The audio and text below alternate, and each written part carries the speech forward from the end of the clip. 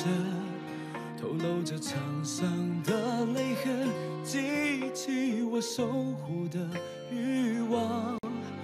不要你再受伤，泪水停在眼中，你抬起头，不让它轻易的流。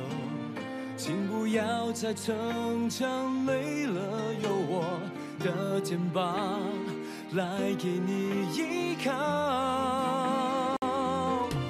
后知后觉的爱了，没有任何理由，我的脑袋只为你转动。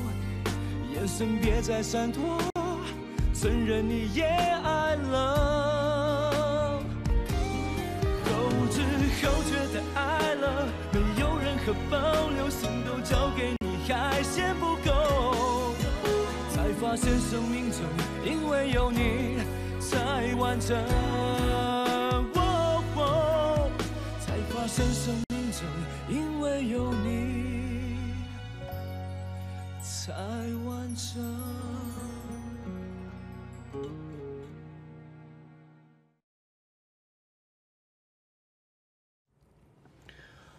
我知道你是因为汪老师，所以不跟我说实话。但我只想告诉你，不会再有下一次了。再见。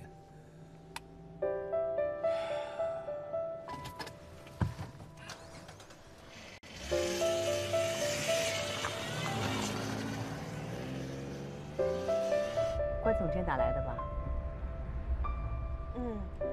他问一下刚刚录影的情况。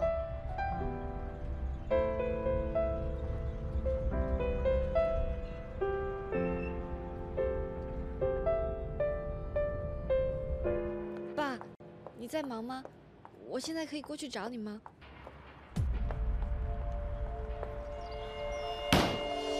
你怎么这么莽撞？我不是才告诉你要沉得住气，做事情之前一定要等到万无一失的时机。你说你这瞻前不顾后的性格，你到底遗传的谁？爸，对不起，我也是一时气不过，才会忘了休息室里面有摄像头。如果那个视频传出去，我就毁了。爸，你帮帮我吧。钟明，你赶紧想办法找出偷拍视频的这个家伙，不管花多少钱，用什么样的手段，一定要让这段视频流出去的可能性是0，绝对不能让这段视频公诸于众，懂吗？明白。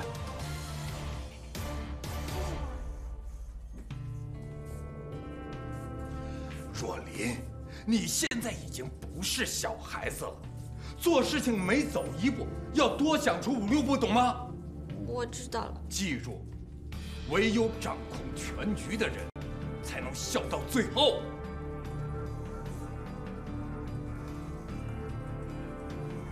好不容易才把江美丽放在我眼皮子底下看住，若琳又给我捅了娄子。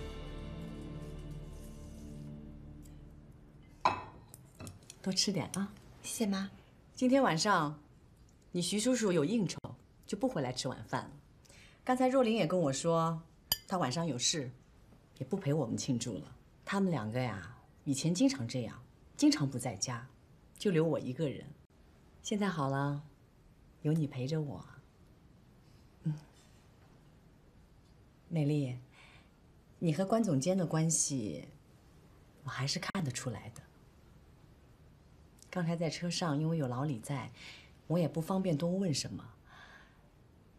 但是现在就我们母女2个，若琳过去和她的事，妈应该不用再提醒你了吧？妈，对不起，我知道这样做会让你在我和若琳之间很为难。妈也年轻过，明白爱情这事儿不是靠理智就能决定的，只不过手心手背都是肉，你们2个不管是谁得到谁失去，妈都得为一个开心，为另一个心疼。美丽，只要你想清楚了，妈一定支持你。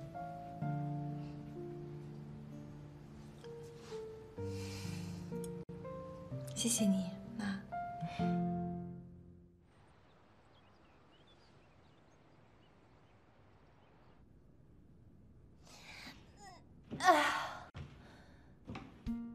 姐，你怎么回来了？没有告诉我啊？爸出门前提醒我说，你最近都工作到很晚才回家，让我不要吵你休息。哦。哦，你这2天怎么回事啊？天天回家织毛衣，是不是跟关总监约会吵架啦？说什么呢？还想瞒我啊？现在网络上的热搜词都是关毅、江美丽，还有喷水池。你跟关总监在百货公司里玩捉迷藏，还有在喷水池前的告白照片都转发到天边啦！你也跟别人一样笑我？我才没有笑你呢，我还怕你笑我呢。之前啊，我还以为关总监想追的人是我，嘿，跟你说了一大堆，哎呀，真是丢脸死了！想太多啦，我怎么会笑你啊？让你笑还来不及呢！好了，姐，我是真心的为你感到开心。你现在有一个大明星的妈妈汪璇，还有一个天后姐姐徐若琳，男朋友是最帅气、最知名的音乐制作人关毅，那简直就是童话故事里面的梦幻结局。江美丽从此过着幸福快乐的生活。你不记得咱们当时还被扔鸡蛋、被骂，还有出车祸的事情吗？这么戏剧化的起伏，我的心脏可负荷不了。我只想做个普通人，等妈醒了以后，咱们一家人能和以前一样过日子，这就是我最希望的结局了。哎，姐，我真是搞不懂你，像这种天上掉下来的好事，干嘛一直要往外推啊？要是我有你1%的好运，我肯定开心死了。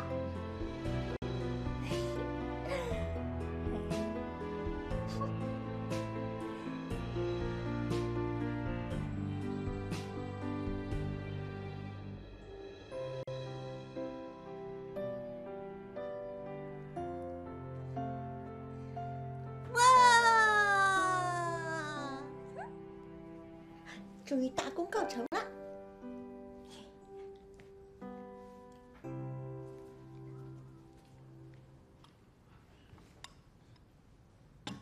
您的咖啡。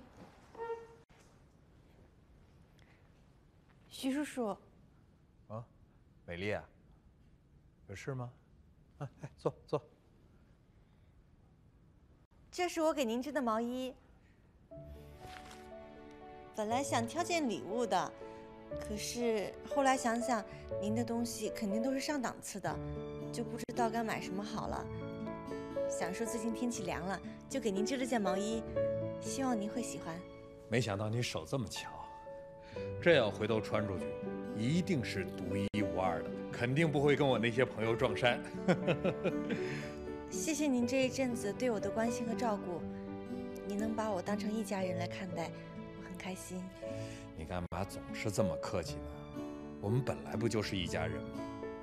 啊，对了，美丽，最近若琳是不是又为难你了？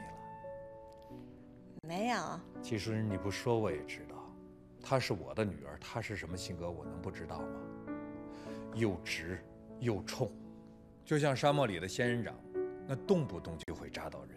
不过，孩子你别往心里去，她有什么做的不对的地方，叔叔在这里替她道个歉。不要紧的，我都没往心里去。我知道，若琳她也只是一时情绪罢了。你妈妈说的对，你真是一个又善良又有包容心的好女孩。没有啦，叔叔。那我先上楼了。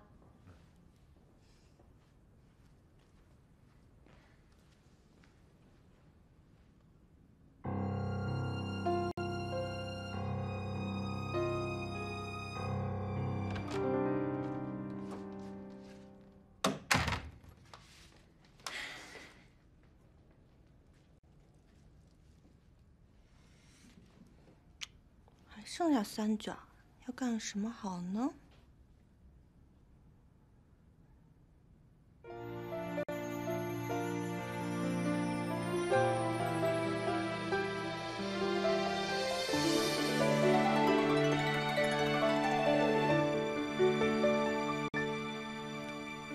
这么长吧？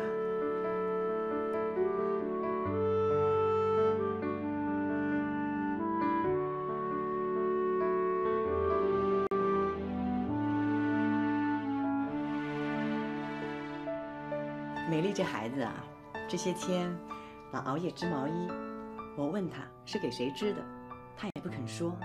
原来他都是为你。美丽的确有心，那也是因为你是真心对他好啊。哦，你还有工作要忙啊？对。那我先去睡了，你也早点休息啊。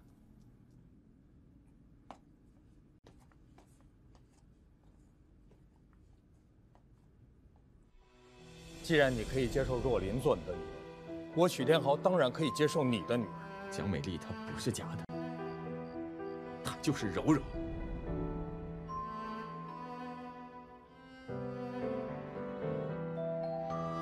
钟明，跟加拿大那位医生联系一下，请他过来一趟，尽快。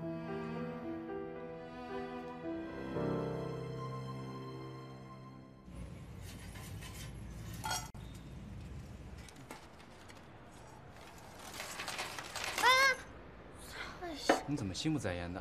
要不你去边上坐一会儿，我来吧。可是我想帮你哦。不用啦，这活儿你干不来。嗯，对，我是什么都不擅长，我擅长的只有闯祸，书读不好，歌唱不好，冰淇淋接不好，现在连猜别人的心思都可以差10万8千里啊！我觉得我活着就是浪费这个世界上的碳排放量。美妍，你今天这是怎么了呀？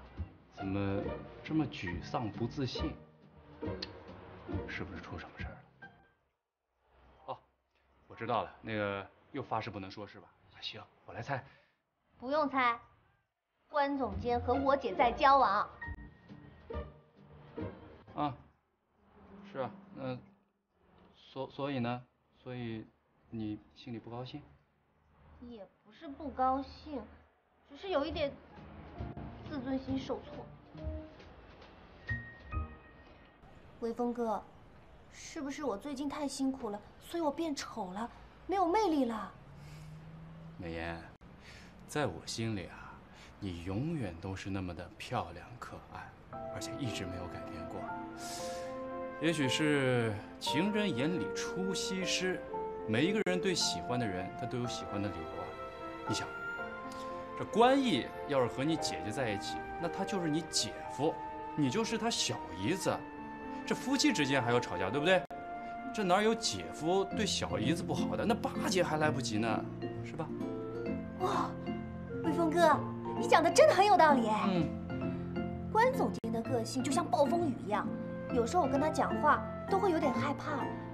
如果他交往的人是我姐，他就成了我的姐夫，那这样的我既不用害怕，又有面子啊。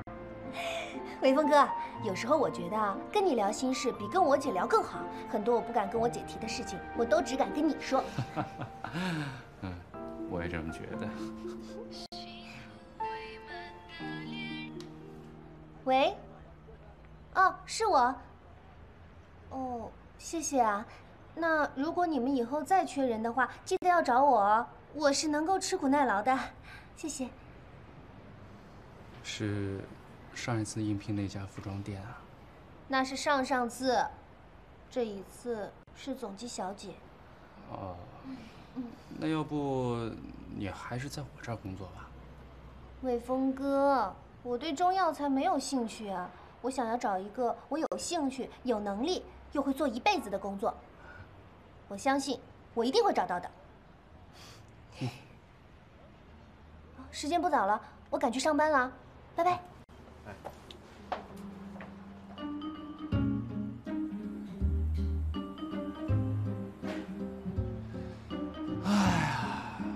是啊，这年轻的姑娘有几个喜欢中药的呀？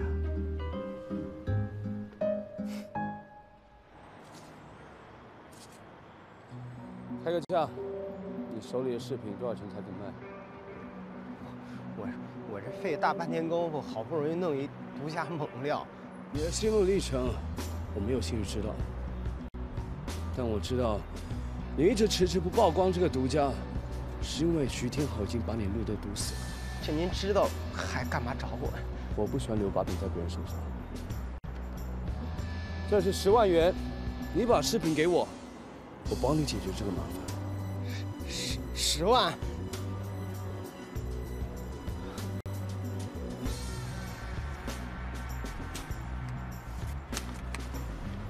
还有其他人看过这视频吗？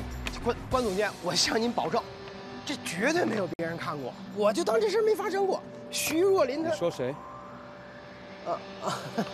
谁都没有，没有人。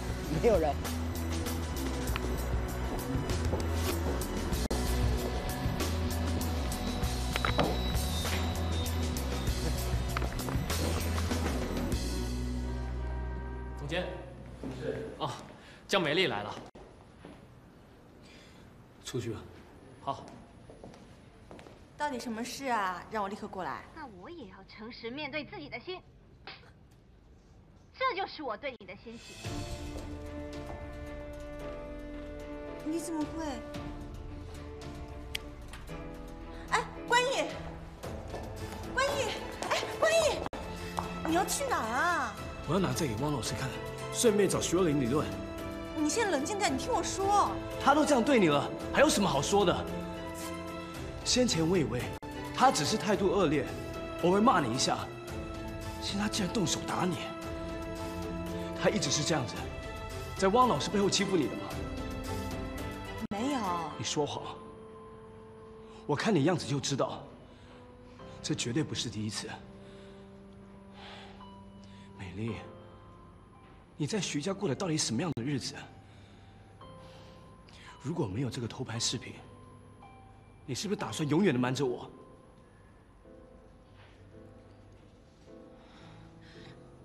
你别生气，若琳她只是一时情绪而已。一时情绪就可以动手打人吗？那满街道都是杀人犯了。那是因为他知道我跟你在一起的事情，才会那样的。你忍心再火上浇油吗？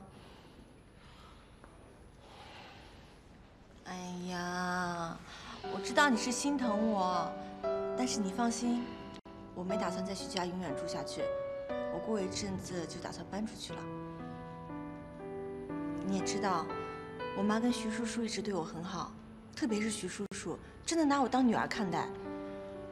而且，我不希望让我妈在2个女儿之间为难。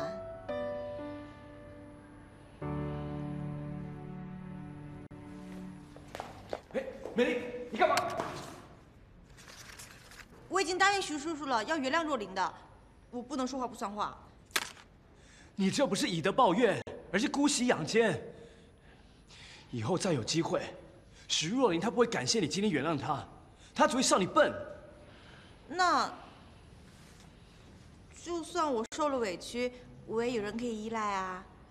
你不是说过，当我伤心难过的时候，会把肩膀借给我靠吗？关一，就当做我拜托你，这件事情到此为止，我真的不想再追究了。而且，你是若琳的制作人，你应该很清楚，在这个关键时刻绝对不能出任何差错的。拜托了。你呀，你就是让人不放心，每次都要我像个侦探一样自己找线索、调查真相，才知道你心里面到底装的是什么。有时候我觉得我跟一个树交往没什么差别，不，树它还知道春天要发芽，秋天要落叶，不像你，一声都不吭的。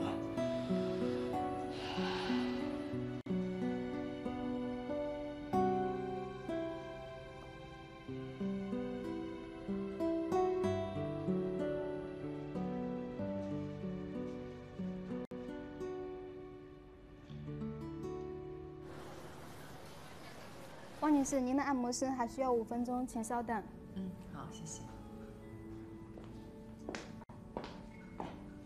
刚才张主编打电话给我说，这次若琳上节目的效果相当好。他们认为节目播出之后也应该有一个不错的反应。那照这么来看，我相信等EP发行之后啊，也一定会有一个突出的成绩才对。这都要谢谢妈。你不用谢我啊，你应该谢谢美丽。毕竟美丽不是我们圈内人，要她这么面对镜头，我相信是一定要鼓起勇气的。所以你应该好好谢谢她。对，她确实牺牲很大，谢谢你啊。我相信，只要我们都能站在对方的角度去思考问题，去体谅对方，我相信我们一家人可以和和气气的在一起。我真的要谢谢你们姐妹俩，愿意为了我去试着接纳彼此，谢谢。王女士，您的按摩师已经好了。好，那我过去了啊，你们慢慢再聊一会儿。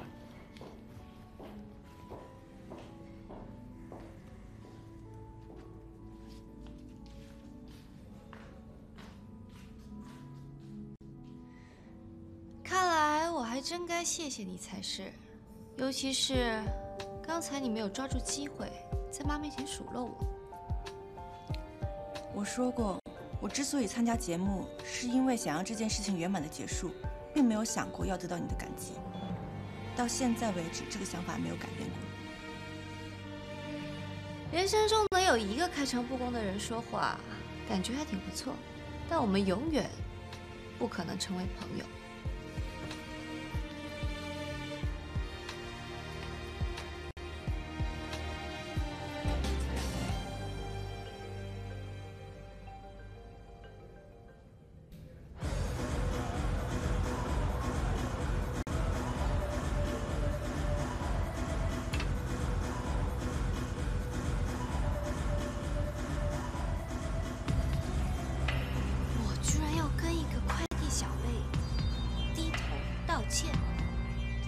说谢谢。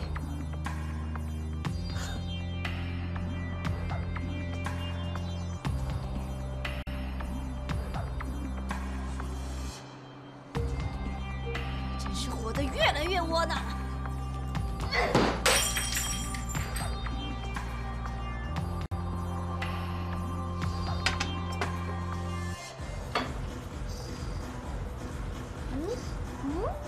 哎，你要干什么？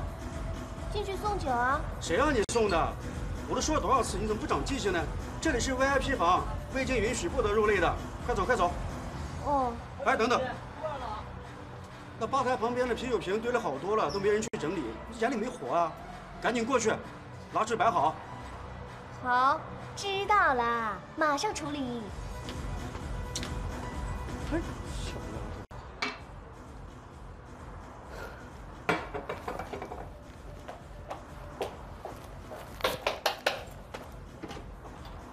小姐，没酒了，给我拿酒。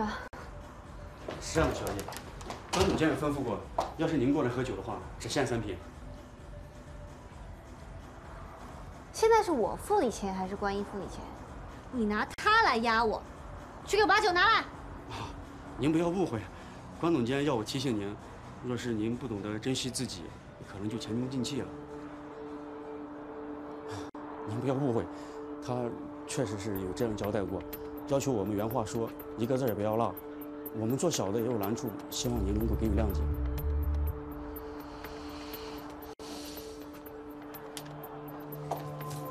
是我在胖，开车过去。哎，小姐，今天客人比较多，待会儿您要离开的话，就不要走前门了，我们这边有专门的贵宾通道。不好意思啊，小姐，啊，慢走啊。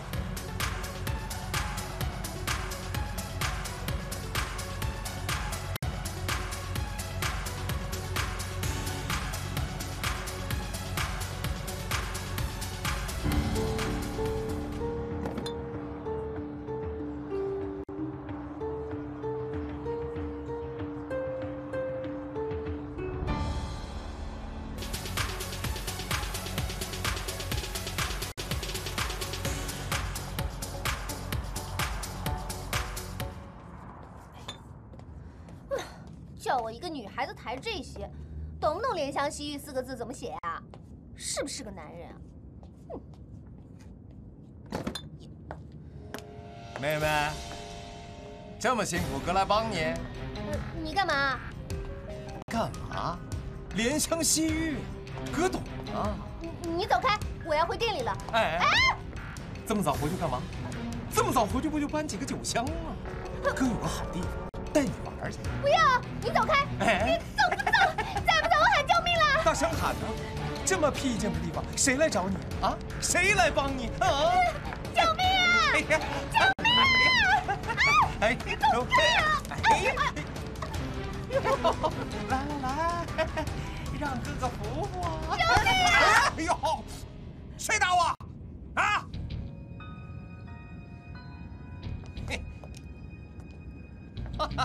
原来是你呀！啊，这不是大明星徐若琳吗？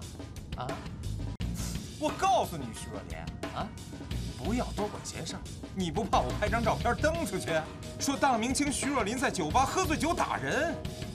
这可是要上娱乐头条的。我徐若琳除暴安良、打色狼，上的可是社会新闻 ，OK 的。还不走？等着我再打你啊！好，咱们走着瞧。我跟你说，徐小姐，谢谢你救了我。啊，你的鞋。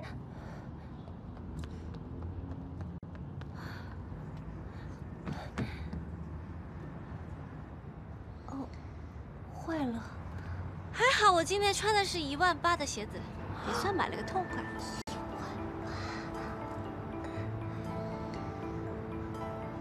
我好像见过你。啊，我叫江美妍，我是江美丽的妹妹，我们之前在成衣碰到过的。哼，好不容易我徐若琳行侠仗义一次，救的居然是江美丽的妹妹，我跟她还真的是有。对呀，我也觉得好巧啊！哎，我马上下来。哎，如果你不介意的话，穿我的鞋吧。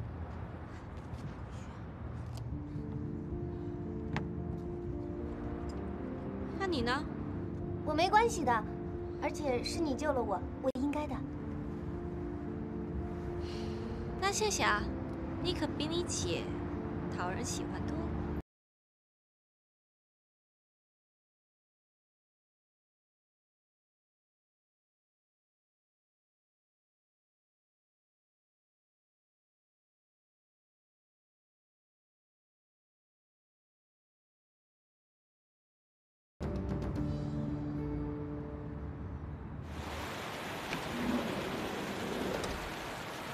小心啊！你去开车吧。走吧，我送你回家。都下雨了。啊，不用了，我还没有到下班的时间。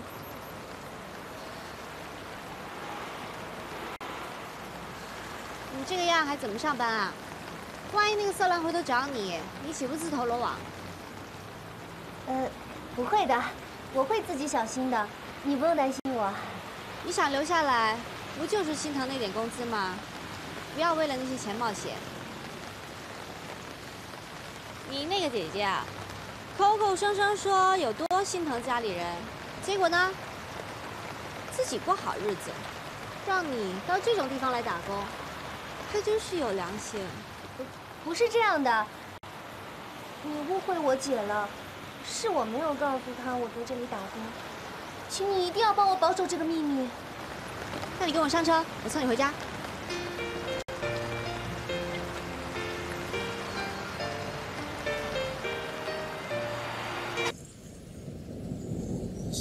我自己最美好的决定，告别就伤心，过去的不可惜，再爱会更努力。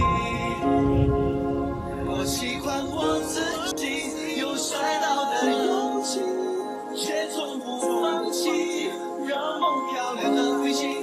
我喜欢我自己，最美好的决定，告别就伤心，过去的不可惜，再爱会更成熟自己。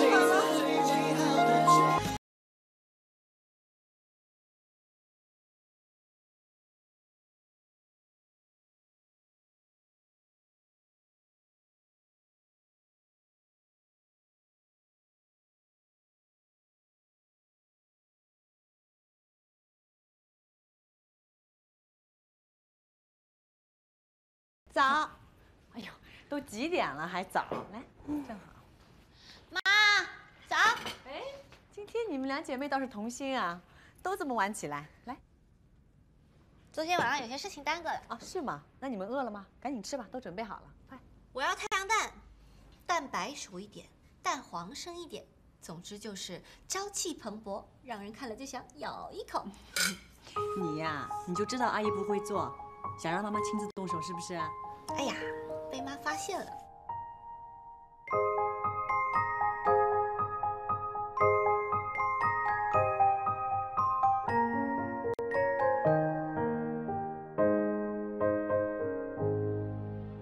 昨天晚上，我遇到你妹妹江美妍了。你知道她在什么地方工作吗？她说她在餐厅打工，当推销员。她说你就信呐？你到底怎么关心你家人的？那不是餐厅，是间酒吧。昨天晚上她被一个色狼给盯上了，幸亏遇到我，救了她，不然还不知道发生什么事情呢。我真的不懂，为什么你会答应美妍，让她到那种地方去打工？喝酒的地方，不管是餐厅还是酒吧，都常有危机。让一个涉世未深的姑娘家到那种地方去打工，这不比小白兔进森林还存心找死吗？谢谢你救了美妍，我会跟她说的。来，太阳蛋来了，来，美丽也有的啊。妈，不过美妍也怪可怜的，被人占了便宜还不敢吭声。唉，说到底还是因为没有拿到工钱，不敢离开。发生什么事啦？我们在说昨天晚上美人被人欺负的事情，不过最后还是我硬把她带回家了。她一路上不停地叮嘱我，让我千万不要告诉你。可是美妍毕竟也是我妹妹啊，让我一个当姐姐的吃香喝辣，不管她，我良心过不去。哎，那个蛋要趁热吃，别凉了。美丽啊，要不要我跟你叔叔说说，给美妍安排个职位？不用了，不需要的。美丽，你这样也太奇怪了。妈，这可是为了美妍好。你是她姐姐，怎么都不为她着想呢？莫非你想跟江家划清界限？我们可从来没嫌弃过这样的亲戚。请你不要这么说，我从来没这么想过。若琳，对不起嘛，我一时心直口快。要是有什么让你不舒服的地方，请原谅。对不起，我想回去一趟。好，我让小李送你。美妍毕竟还是个孩子，回去以后好好跟她说，别骂她啊。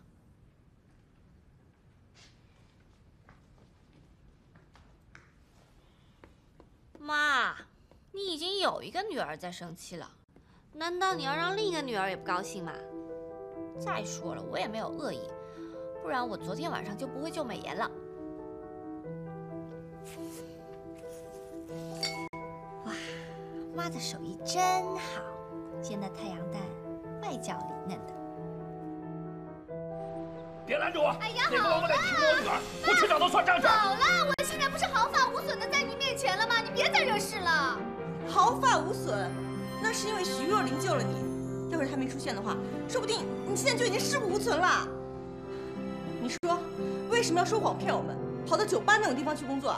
是啊，那种声色场所多危险！你一个姑娘家怎么能去那儿呢？一般餐厅哪有酒吧的小费赚得多啊？我就是怕你们担心，才不想告诉你们实情嘛。想赚钱就要脚踏实地，你贪那点小费干什么？你想没想过，你拿那种钱越多，人家让你给的也越多。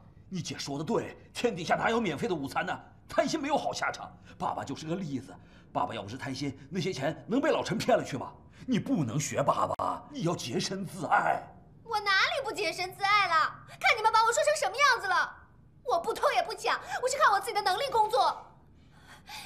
你们知不知道我工作有多辛苦？大冷天穿着短裙，拿着冰的啤酒，还得装笑脸，动不动就被差遣收酒瓶。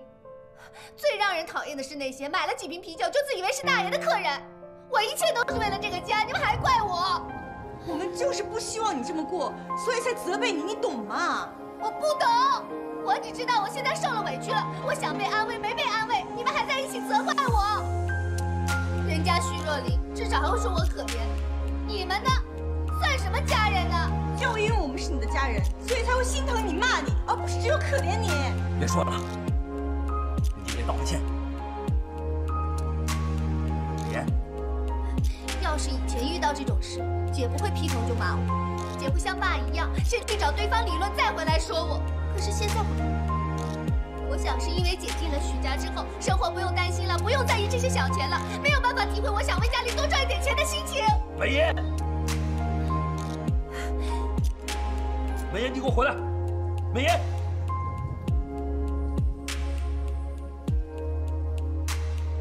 美丽啊，爸，你知道我不是那种人。爸知道，美妍她年纪小，不懂事儿，你别难过啊。先让她冷静冷静，我一会儿再好好的跟她说说，啊。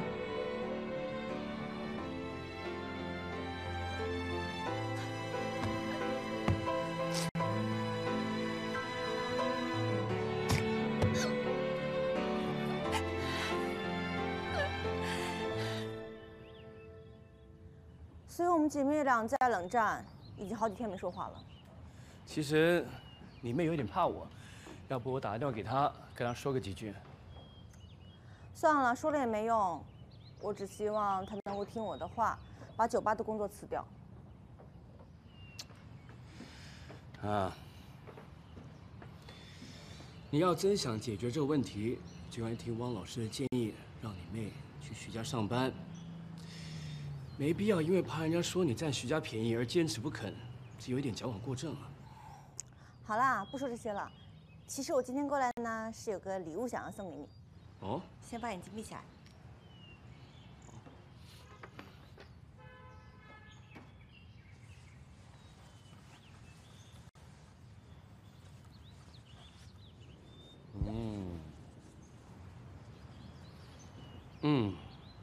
围巾。这是我亲手织的，你看看喜不喜欢？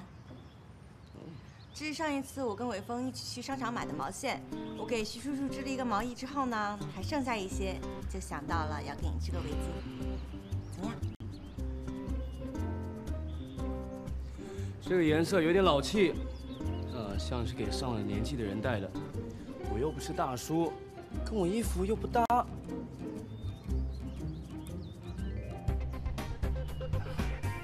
开玩笑了，我喜欢，真的喜欢。我拿回去了。哎，拿来干嘛呢？你都不喜欢，留它干什么？你又不会用。会，我会用，当然会用了。虽然它或许跟我的衣服不搭，但是现在讲求的就创意。一条围巾可以有很多别的用途，比如说冬天的时候可以要来盖小肚子。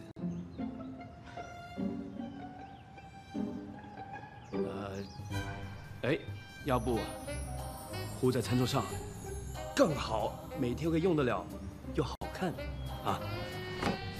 你刚才说你缺个垫脚的，算了，给我，还给你干嘛了？还给我！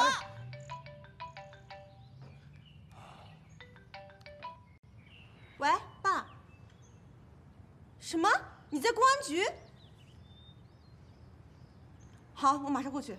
你爸在公安局，我陪你去吧。不用了，你还是好好在家里面想一想，一条不喜欢的围巾还有什么用途好了。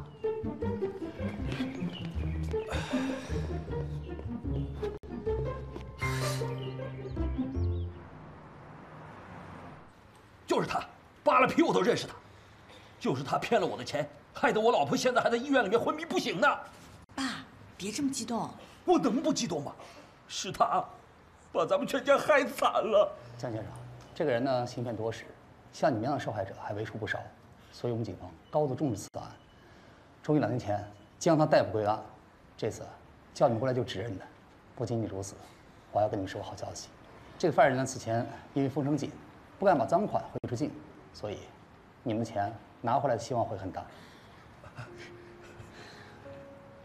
老天有眼呐！不仅把坏人绳之以法，咱们的钱终于找回来了。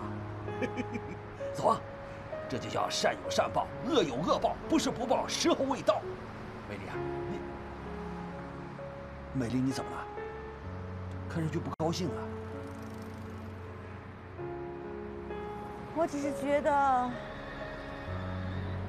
如果这笔钱能早点拿到就好了，或许我就不会答应孙叔叔假冒汪璇的女儿，孙叔叔也不会死，也不会发生这么多事情了。是啊，都说计划赶不上变化快，科技抵不过万一。不过啊，咱们总算把钱找回来了，这样美妍就不用再出去打工了，这也算是不幸当中的万幸。也是，真希望拿到钱之后，把欠的还一还，特别是徐若琳那一笔。爸，我决定了，等节目播出，徐若琳的专辑确定之后，我就跟汪老师说搬回家住的事情。那他能答应吗？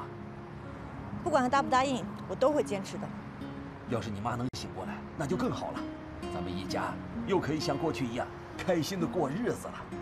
啊，对了，我得赶紧把这个好消息啊告诉你妈，要是你妈一高兴，也许能醒过来呢。还有，你给美妍打个电话，让她也赶到医院去啊。爸不是也有手机吗？干嘛自己不打？你是姐姐呀，姐俩哪来的隔夜仇啊？你要事事让着她，行吗？打呀！有，我刚出电梯门呢。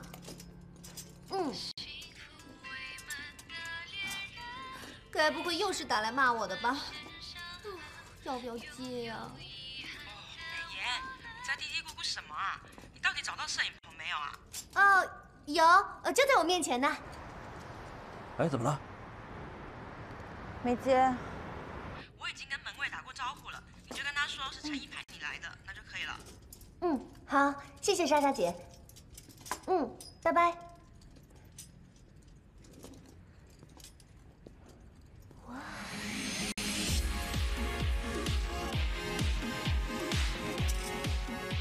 你好，我找徐若琳小姐，请问她在哪里拍照？我是诚意派来的。从后面进去就看到了。哦，谢谢你啊，谢谢。哎，这边灯转过来。哎，好的。每天出门前都要检查要带的东西，这是你身为助理的责任。你居然要把要带的高跟鞋给忘拿了！对不起，若琳姐，我现在回去拿。马上就要开始拍了，你现在回去拿，是让所有人都等你吗？到时候又要传出来是我徐若琳耽误拍摄的时间耍大牌的新闻，你担当得起吗？对不起，打扰了。张美妍。